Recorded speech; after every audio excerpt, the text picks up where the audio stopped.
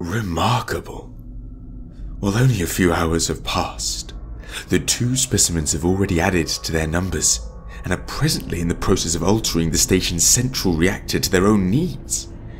It now resembles a form of hive.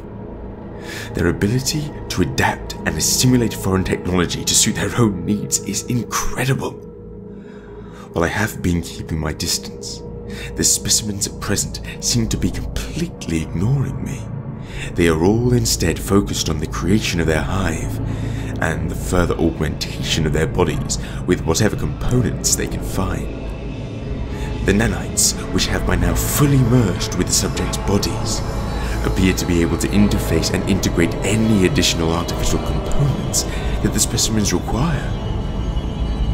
I am sure that once they are comfortably settled, they will begin to go out and add to their hive.